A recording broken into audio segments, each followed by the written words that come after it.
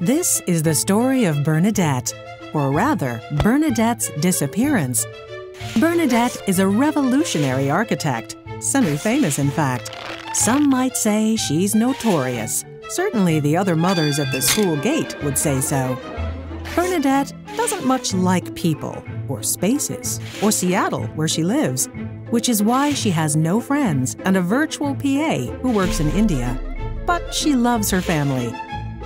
Meet her husband, Elgie. He's a big cheese software guru at Microsoft.